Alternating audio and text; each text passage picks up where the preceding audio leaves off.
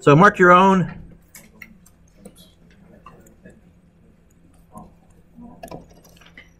Number one, how much work is done on the box? Well, I'm pretty sure work equals force times distance, and the work done in lifting or raising, you know what? That's mgh. In fact, it's the change in potential energy. This is the work energy theorem in disguise, where there's no change in kinetic. Find it? Yeah. Okay. So it's going to be 688 times 9.8 times 2.4.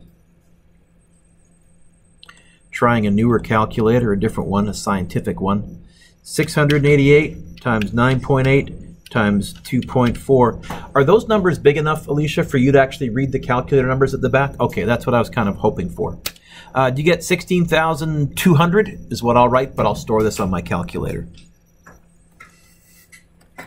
Units, joules. 1 mark. How much power? Well, power is work over time, so it's going to be, all right, 16,200. I'm going to use my answer button. Divided by 45. Divided by 45, and I get 359.6. I'll go 359 watts. How much work will I do if I carry an 8.8 kilogram bag 9.3 meters forward? 0 joules of work. Have you changed the object's kinetic energy? Don't think so. Have you changed the object's height? No, no work. The force and the distance were not in the same direction. Wants me to find force. I think I'm going to go power equals work over time. In fact, instead of writing work, I'm going to go power equals force times distance over time, it seems to me. I think I'm going to find that the force equals the power times the time divided by the distance. The power is 65,000 watts. The distance is 17.5 meters. The time is 35 seconds. So it's going to be, did I write it wrong? Did I do this wrong? Oh, I wrote my numbers wrong. I wrote my equation right, but I put the 35 in the wrong place and the 17.5 in the wrong place. Well, that was kind of silly. Thank you. 65,000 times 35 divided by 17.5. Ooh, this has the fancy schmancy fraction button. Bonus. 130,000 newtons.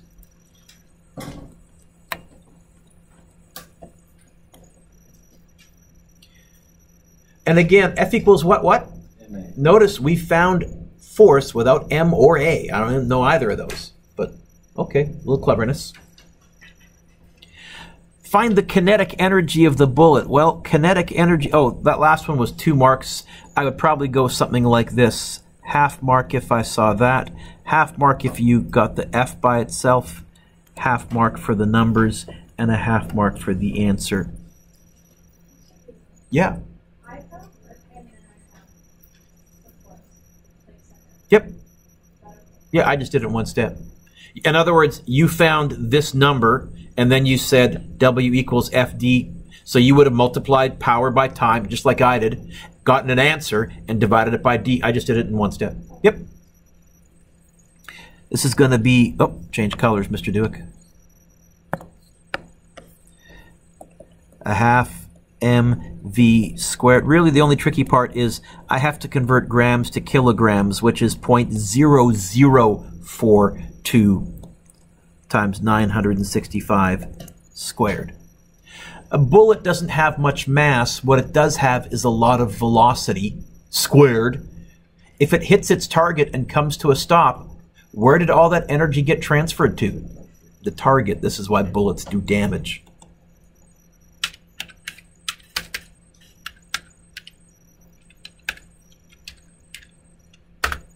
I get 1,960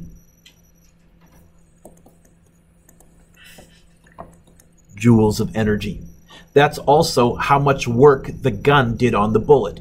The gun changed the bullet's kinetic energy. So that tells me how much energy the gun transferred to the bullet. That tells me how much energy I needed from the gunpowder. Lots of information in there. What work is done on, oh, here it is. What work is done on the bullet if it starts from rest? So you can't really go force times distance, but what you can do is say it's the change in potential plus the change in kinetic. No change in potential. What's the change in kinetic? I think 1,960 joules, because there's my final kinetic energy and the initial was from rest. If the work is done over a distance of 0.75 meters, what's the average force? I guess I would say force equals work over distance equals, I'm going to write 1,960, but you know I'm going to use my answer button. Do you get 2,610 newtons? Why did I say average force? I'm pretty sure as the gun goes, as the bullet moves along the barrel, the force isn't constant, because what's driving the bullet forward are the compressed gases, and as it moves down the barrel, there's more space for the gas to expand, therefore less force from the compressed gases. So that's why you'll often see me say average force when I'm talking about gun barrels. I doubt it's constant. Number 5. What is the potential energy? Okay. PE should be mgh. Did they give me a height? Yes, they did. So it's going to be 50 times 9.8 times 400. 50 times 9.8 times 400. You get 196,000 joules of energy.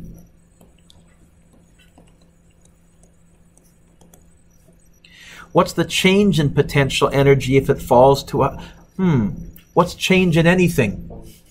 So the change in potential energy is going to be mgh final minus mgh initial. mgh final is going to be 50 times 9.8 times 400 minus mgh initial is 50, so not times 400, Mr. Dewick. Final is times 200. mgh initial is 50 times 9.8 times 400. I actually just rewrote the 196,000 because it was sitting on my calculator.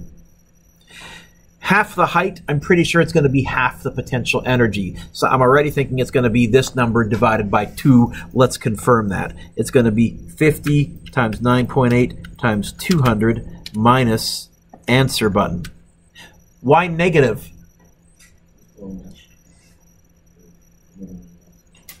Why negative? We lost energy.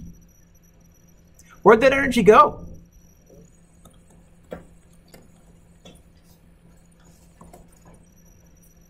Put your pencils down.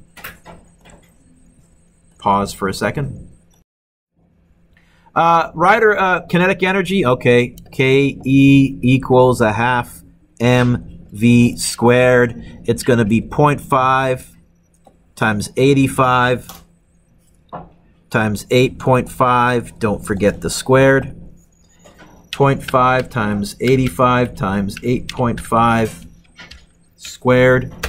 You get 3,070? The rider coasts up a hill, assuming there is no friction. At what height will the bike come to a stop? How will I solve this? I think this is going to be conservation of energy, not work. I'm going to say, well, there's definitely a change in height and a change in speed. There isn't a yucky, curvy path, but meh.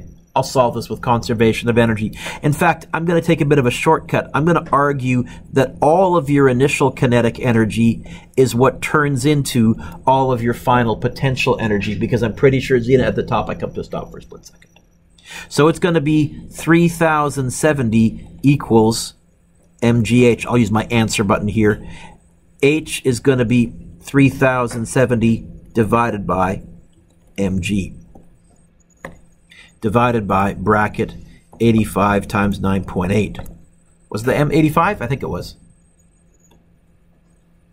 Yeah. And I get 3.8, 3.69, 3.7, 3.69 meters.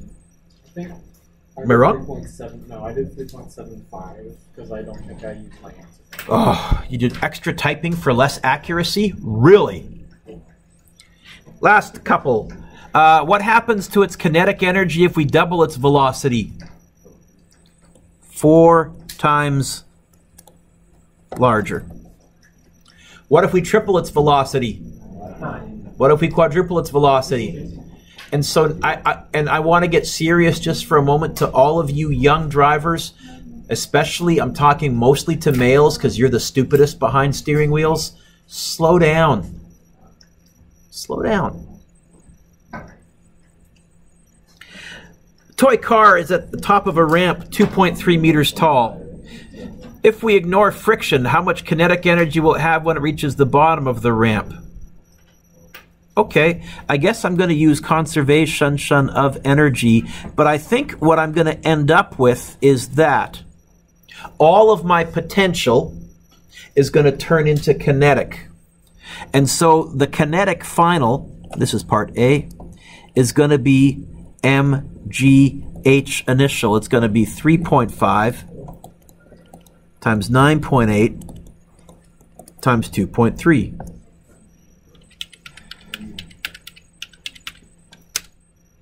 And I get 78.9, 78.89, 78.9 joules of energy.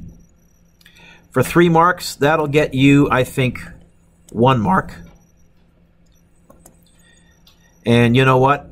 I'll make each of these 1.5, so I'd probably give you a half mark if I saw that somewhere along the way. B. What will its speed be? So I think I'm going to go V equals 2 times the kinetic energy divided by the mass square root. Or I could go kinetic energy divided by 0.5 m square root.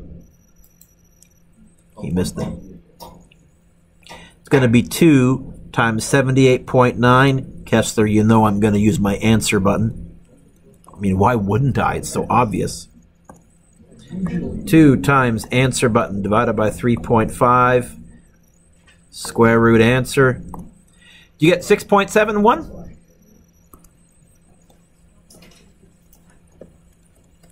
And I would probably give you, oh, I don't know, I'd probably give you 1 mark if I saw that and a half mark for the answer, because really it's more important that you know how to do it. Can you give yourself a lovely score, please, out of 16? What number?